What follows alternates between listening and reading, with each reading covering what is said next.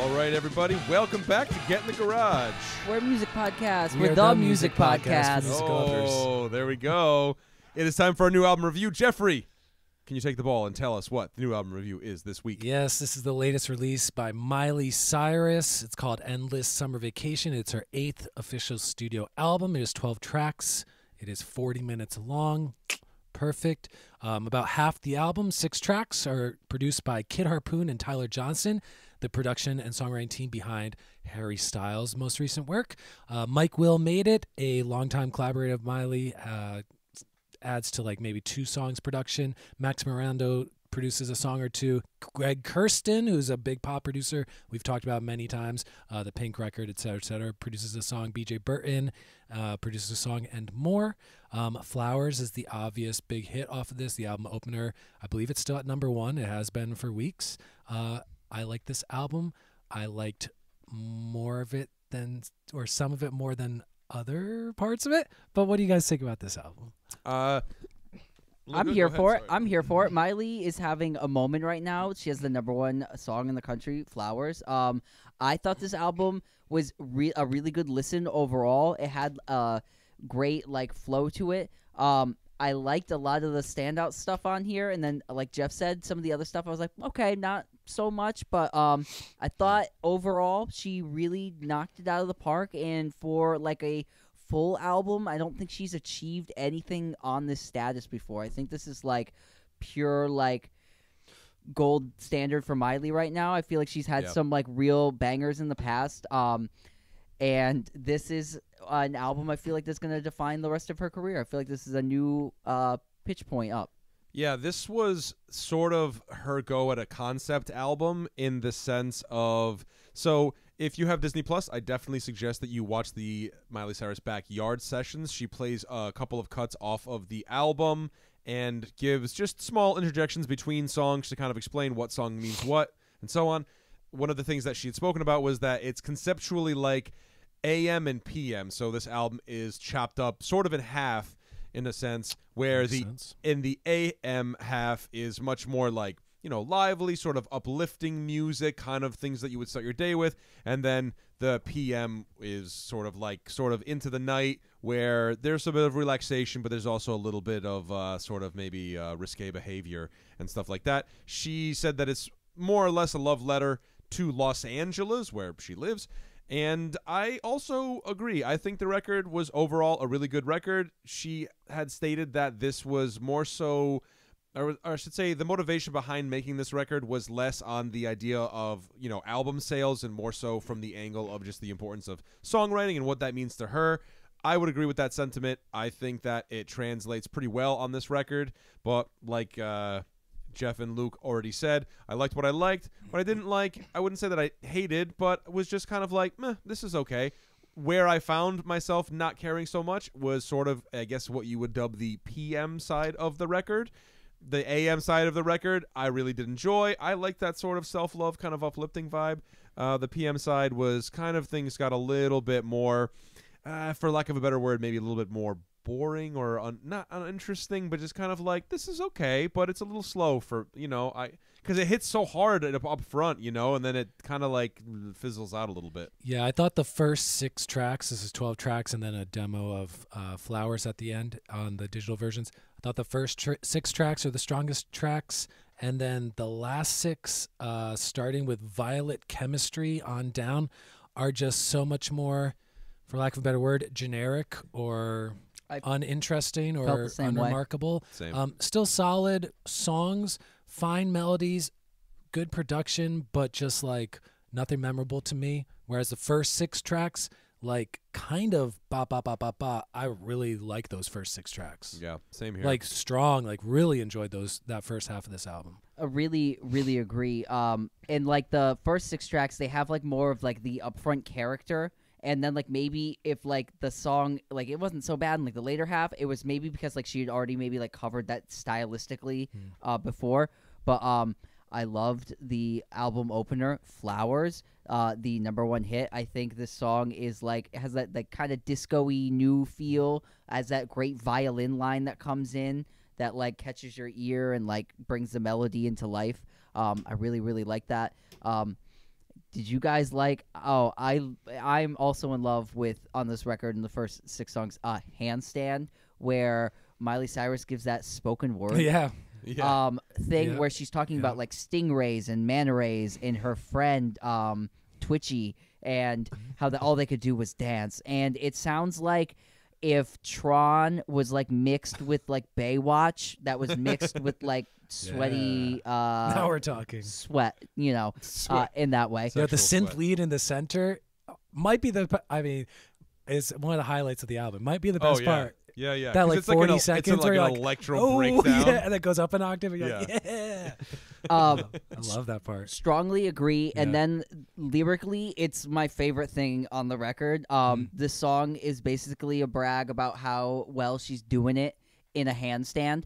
And great songs about doing it. This should be on the list. I feel like it is like really creative, and it made me like laugh and giggle, but it's like also like got like serious sexy moments to it. So for me, this is like the album highlight, and I wish more stuff on the record sounded like this, because I was like ready to go in this like futuristic Tron Baywatch thing for 40 more minutes. I was like, take me on this trip. I'm ready to go. I was all about it. I feel like what she did really well was kind of like, so we covered quite a few we've covered a lot of records, but of last year, you know, so we had like the Beyonce record, we had Harry's House. I feel like she did a really good job of taking kind of like the highlight sort of moments from those records and kind of like applying them to this record in a really well done way too, where it doesn't really sound like it's a ripoff, but it still has that sort of great synthy thing. And then that song River, which if you watch the Disney Plus thing, she talks about how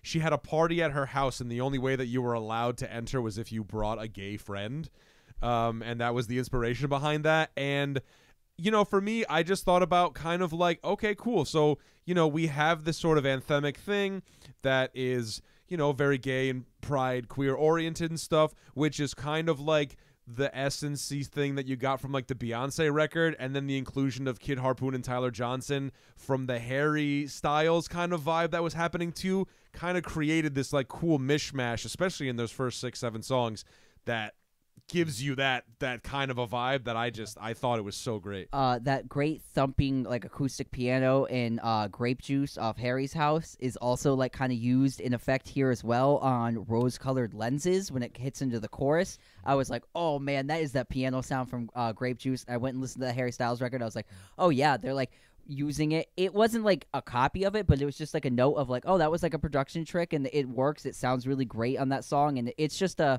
stylistic choice that I think is really, it works well with the style of songs that she wrote for this record. Yeah, I thought some of the weaker parts for me were Island, which kind of sounded like a country song done in a reggae style.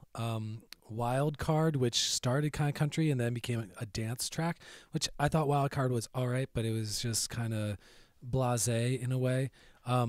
Muddy Feet, I thought was like, I saw it featured Sia, and I thought it was going to be this big thing, and then Sia really just does like oohs and hums for the last 30 seconds.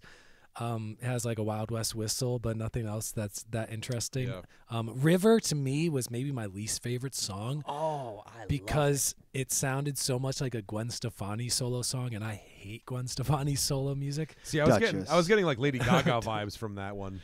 And I like the choppy synths, which was very like yo. But the rest of the song, I'm like, I do like the closer, Wonder Woman, which is very like Carole King piano closer type of power song.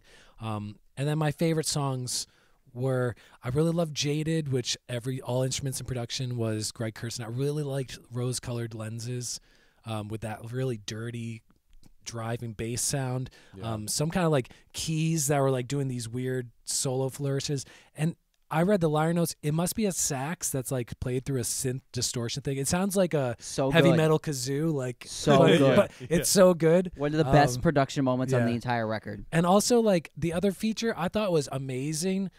Brandy Carlisle is doing harmony vocals on the song "1,000 Miles," but also in a way, like I think Miley Cyrus sounds really strong, and maybe the strongest she ever has up to this point on this album. But with Brandy Carlisle singing a duet with you, to me, it's like, oh, Brandi Carlile is like one of the 5 greatest singers on the planet, in my personal opinion. And so she got like outshined on that, but it does work. It pairs well, and she's not doing anything other than singing the harmonies. But it was, I guess I would say it was a great moment to hear Brandi Carlile bring some of that like higher type of thing against Miley Cyrus, is very like husky, like grindy type of singing style. But overall, great. I thought really good, especially first half of the album. Amazing album cover, I'll say that, with the Strong and Sexy like holding up from like a trapeze or something.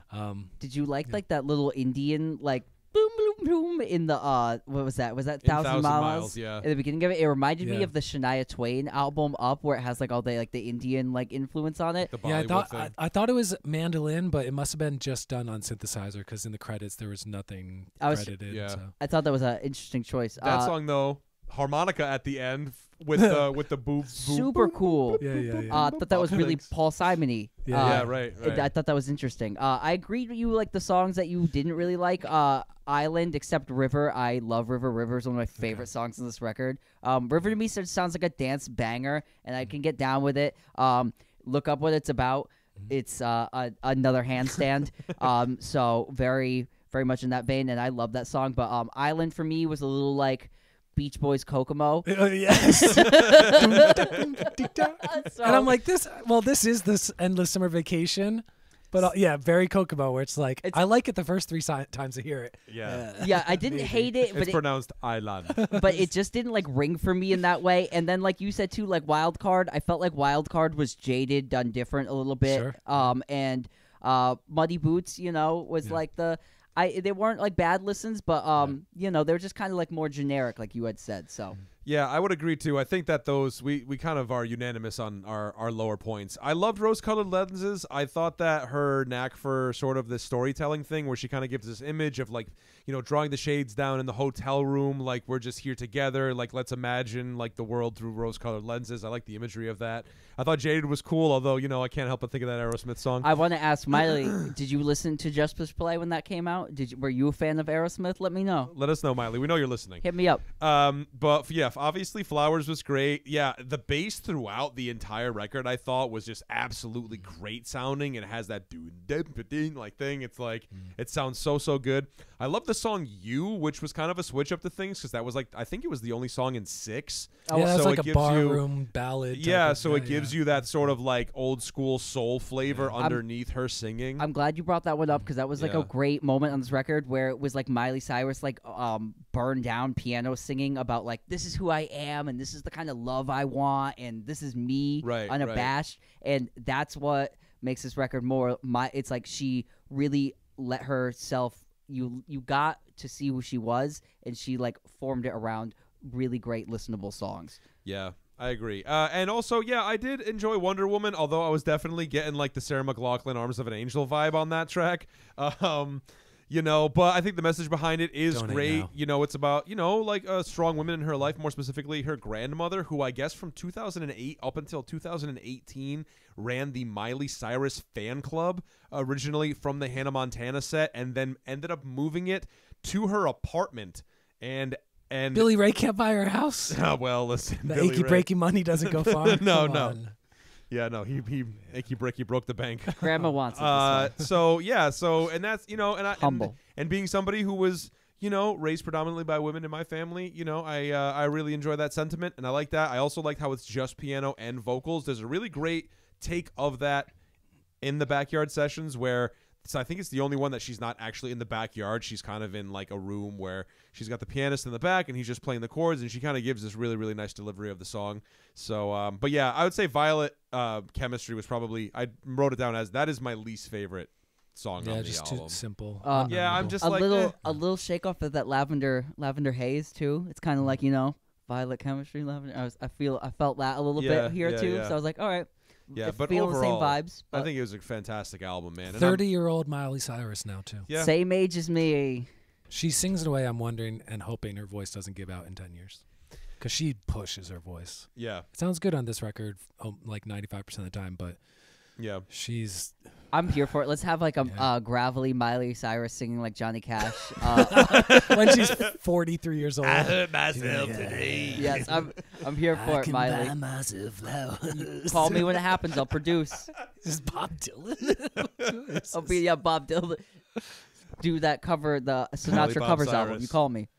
How about some ratings of this album? Yeah, let's go. Really liked the first 6 songs.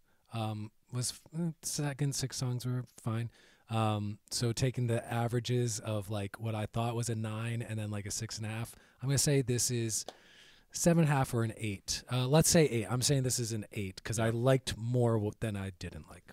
I'm going to agree with Jeff. I'm going to go with a solid 8 on this. What I liked, I really, really liked. And the stuff that I didn't like, I feel like I didn't not like it enough to dock it more points. Yeah. So I'll go with an 8. I'm going 7.7 on this one, a little pitchforky. Because I could use without that like Kokomo Island, and I could use like without like one more of kind of like the done through stuff already. So I'm going a little pitchforky on this, 7.7. That's my rating. All right, sticking to it. There you have it, folks. What did you guys think? Did you like the album? Did you love the album, Alex? 2 things. Flowers reached a lot of streams in its first week, breaking some streaming records, and now is almost over 700 million plays on Spotify. Whoa. It was originally released on January 13th of 2023. So it's been out for a minute, but it did reach really high peaks early on in its promotion. And one other thing I would like you guys to do is a recent segment we did was Duchess...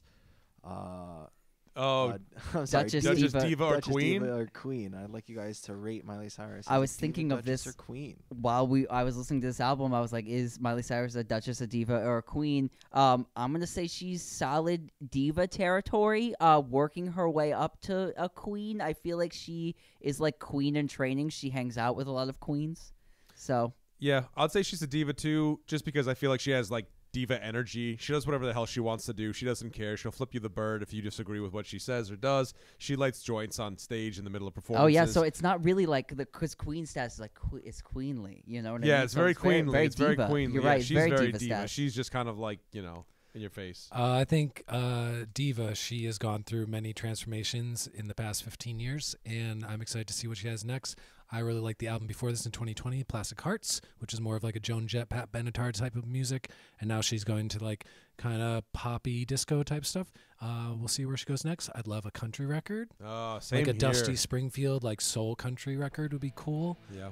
But also wherever she goes, I'm excited to see what happens. You too.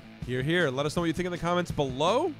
Don't forget to like and comment and subscribe and share the podcast with all your friends, your family members, and your local ski enthusiasts. Do it. We'll see you next time, guys. Bye. Bye-bye.